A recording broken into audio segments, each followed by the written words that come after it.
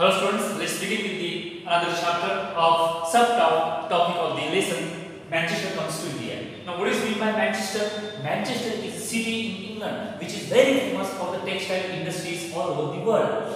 During the industrial revolution or industrialization, Manchester became important center of textile industries in Europe, and most of the manufacturing products which prepared or manufactured in Manchester were largely exported to different countries including India. So therefore, the title says that Manchester comes to India means the manufacturing cloth, the manufacturing products which manufactured in Manchester textile industries came in India, and it captured the Indian market system and its people. So in 1772, Henry Petullo, the company official, had ventured that the cotton export from India to Britain could never reduce, because no other nation produced such a good quality, such a high quality of cotton like India. Most of the coarser cotton usually came from different countries, but finest variety usually came from India. We already discussed about it. But you might be knowing that the cotton piece goods from India to England, especially to Britain, fell dramatically. In 1811 and 12, the cotton piece goods from India to Britain was 33%. It was 33%. In 1811 to 1812, the cotton piece goods from India to Britain was 33%. But by 1850, it was no more than 3%. You see that India exporting under the colonial government, India exporting cotton piece goods or finest variety of cotton in 1811 and 12, it was up to 33%. But in 1850, it was no more than 3%. What happened? Why happened this? Because earlier there were 33% cotton piece goods were going from India to Britain, but by 1850 it was up to 3%. Means there was long decline of cotton piece goods from India to Britain. Why did this happen? What were its implications, and what causes that finest variety of cotton piece goods from India decline at so lower level? Because as cotton industries developed in England, industrial groups in England began pressurizing the government to increase tariff and to increase taxes on the import which is coming from other countries to England. Because there was high flow of cotton piece goods from other countries to England, especially Manchester. Therefore, most of the industrial groups, they began worrying that if there would be continuous flow of cotton piece goods from other countries to England, then it would be difficult for them to survive in the industrial period in the Manchester, and it was also difficult for them to earn proper and great profit. So there was loss for them for long period of time. That is why industrial groups in England began pressurizing the government to increase taxes on imports, so that Manchester goods could sell in the market without facing any competition from outside. So therefore the cotton piece goods from India decreased from 33% to 3% within a span of 35 to 40 years. So another important reason why this was also declined up to 3%, because industrial groups at the same time, they also persuaded East India Company, the major and important powerful company of the trade, persuaded them to sell Manchester goods in Indian market. Not only in Manchester or in European countries, but Manchester goods would sell in Indian market. This type of system, system was also insisted to the company to apply or implement in the Indian market system. So therefore, what happened when Manchester goods began coming from Manchester or England to India? That time, these machine-made goods were so cheap that Indian weavers and cottagers began closing down their workshop because their cloth or their products were costly, because they prepared these products by hand with the domestic units. But the Manchester goods came in Indian market were machine-made goods and they were so cheap. That is why cotton weavers faced various problems after this incident. What are the problems? Number one, their local market shrank and export market collapse. Cotton weavers faced one problem important, that is their local market shrank and export market collapse, being related with the Manchester goods. Second important, produced by machines. The machine-made goods were so cheap that Indian weavers could not compete with them, and therefore by 1850 there were many reports which narrated the stories of decline and desolations. As I already told you that by 1850 the cotton piece goods lowered down up to 3%. Because we already discussed the various reasons that industrialist groups in England began pressurizing the government to increase the taxes so that imports should stop, or there should be less flow of imports from other countries. And second, at the same time, the company was convinced by the industrial groups to sell Manchester goods in Indian market. Therefore, there were many problems which faced by cotton weavers in India. So, dear students, keep in mind these very important questions in the context of board exam. Explain the problems faced by cotton weavers in India. Number one, their export market collapse and local market shrank, being related with the Manchester imports. Second, the Manchester goods produced by machines was so cheap that Indian weavers could not compete with them. And third, by 1850s, there were many reports which narrated the stories of decline and dissolution. Another problem which Indian weavers also faced, that when American Civil War broke out and the cotton supply from US was cut off, that time Britain turned to India. Keep in mind that India was not only a single country which provides or supply raw material as a raw material to the British cotton industry, but there were many countries including Africa, South America countries and North American countries were also included in supplying the raw cotton to British cotton industry.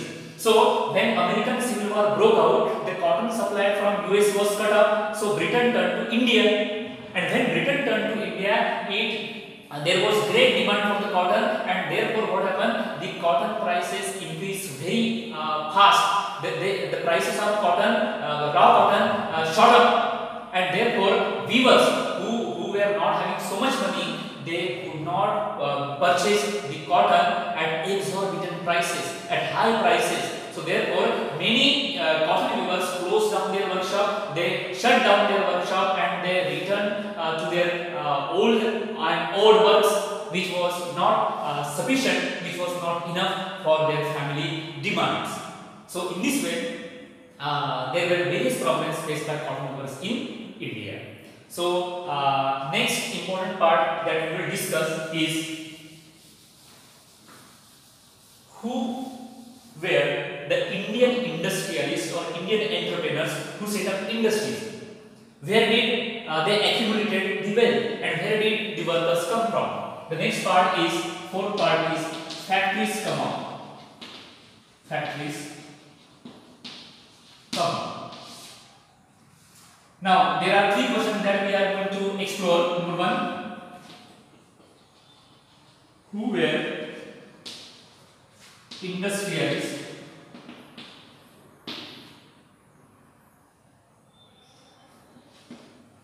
Second, from where they had accumulated wealth, and third,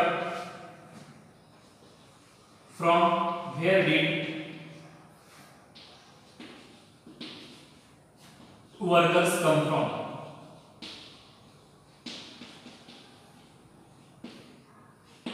These three questions.